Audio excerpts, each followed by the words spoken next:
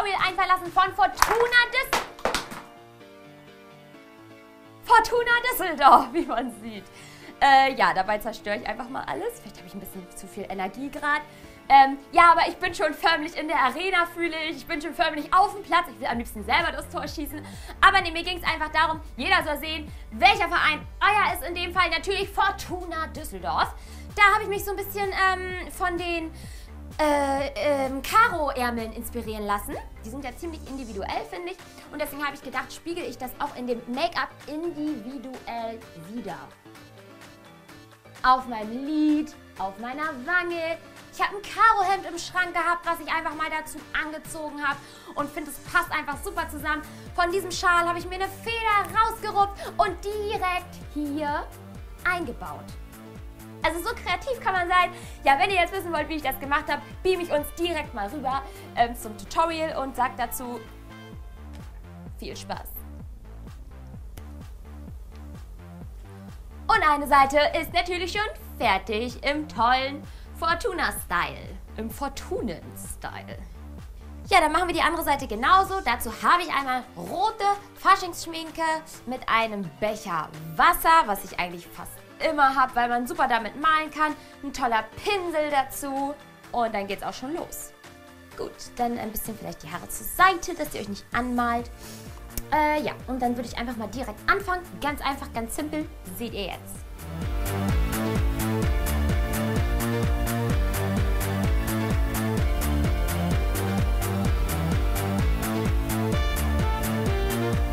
Es fühlt sich so schön an, damit auf der Haut zu malen. Könnt ihr euch noch daran erinnern, als man klein war, wenn man dann auf solchen Veranstaltungen war, wo man geschminkt wurde, dieses Gefühl, wenn der Pinsel so auf der Haut lang ging. Ich fand das immer voll toll.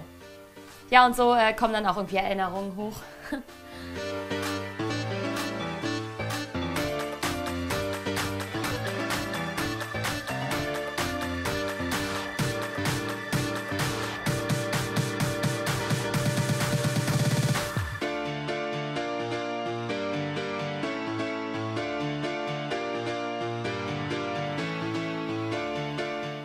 Jetzt würde ich nochmal eine schöne rot-weiße Fahne hier auf die Backe malen. Ebenfalls mit solchen Kästchen. Da fangen wir mit Rot an. Können wir super mit zeichnen. Das auf den Augen ist jetzt auch schon fertig. So könnt ihr losgehen. Bisschen die Augenbrauen vielleicht noch nachmalen. Gut, machen wir eine schöne Karo-Fahne hier auf die Wange.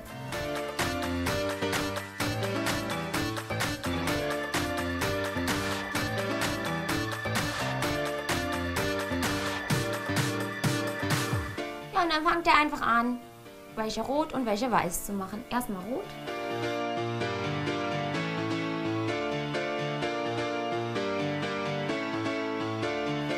So, erstmal grob. Jetzt nehmt ihr weiß. Moment warten, bis es trocken ist. Also leicht trocknen lassen immer, dass ihr dann schön übermalen könnt mit dem Weiß und das nicht so ineinander verschmiert. Wieder das gleiche Spiel. Bisschen Wasser, bisschen Faschingsschminke.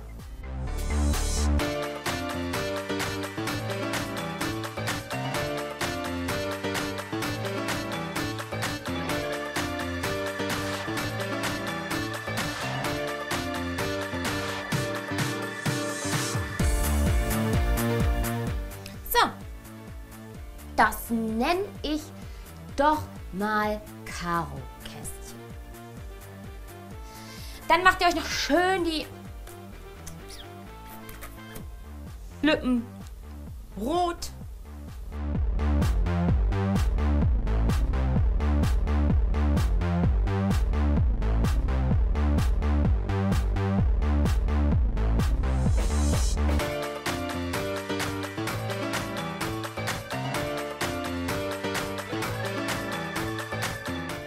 Wow, das ist doch mal, also wenn das kein Fortuna Make-up ist, dann weiß ich es auch nicht mehr. Also das ist ja wohl mal einfach ein Fortuna Make-up for the Make-It Apps. Bei den Haaren, wir machen direkt mit den Haaren weiter. Wir wollen noch vorankommen.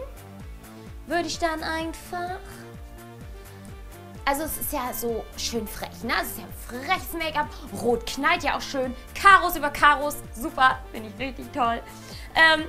Deswegen würde ich einen frechen Zopf machen. Schön topiert, mit viel Volumen. Dann noch rote, knallige Ohrringe. Eine Bürste. Ken. So. Dann würde ich jetzt einfach mal ein bisschen topieren. Mit so einer Bürste kann man auch cool topieren, weil da sind so Buschel-Dinger mit dran. Seht ihr die?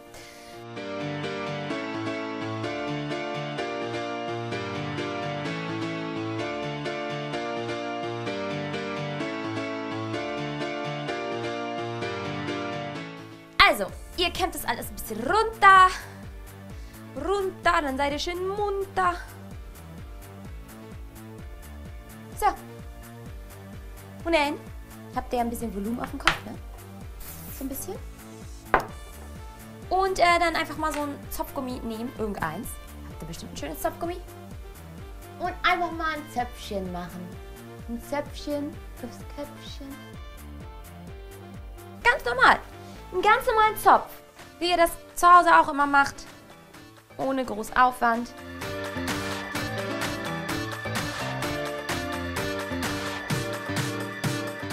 Ihr könnt noch coole rote Ohrringe reinmachen, die natürlich super dann auffallen, wenn ihr einen Zopf habt.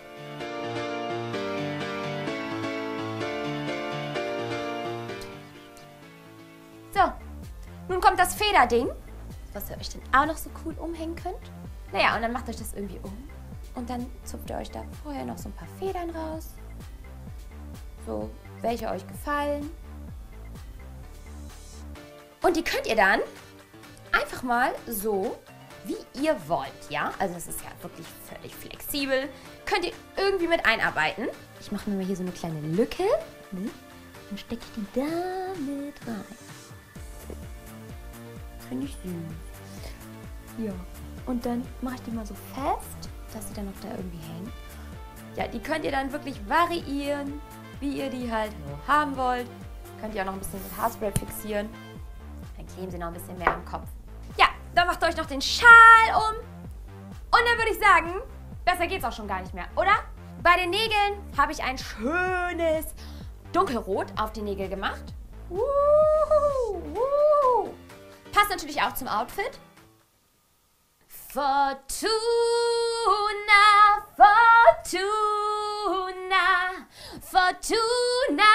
Düsseldorf. Ja, so macht ihr das dann, ne? Richtig laut. Die werden begeistert sein, die werden einfach alles geben, weil sie euch Fans natürlich, euch Fortuna-Fans, auch nicht enttäuschen wollen. Und deswegen, ja, schießen die auch ein Tor nach dem anderen und werden auf jeden Fall gewinnen. Ich drücke euch die Daumen, BANNI Sport. Ich hoffe, das Outfit gefällt euch. Ihr findet es cool und kreativ. Die Männer können sich auch coole Karo-Wangen machen und natürlich auch ein Karo-Hemd anziehen. Vielleicht eine Karo-Cap. Irgendwie einfach kreativ sein. Hauptsache die Farben von Fortuna Düsseldorf. Das ist wichtig. Wenn es euch gefallen hat, das Liken nicht vergessen, das Teilen nicht vergessen und schreibt mir gerne drunter, wie es euch gefallen hat und ja, wie ihr das fandet. So zum Spiel zu gehen, ob das gut angekommen ist, einfach runterschreiben. Ich würde mich gerne wissen, es interessiert mich. Und ansonsten wünsche ich euch ganz viel Spaß. Ich knutsche euch, schaltet immer wieder ein. Eure BANNI Sport.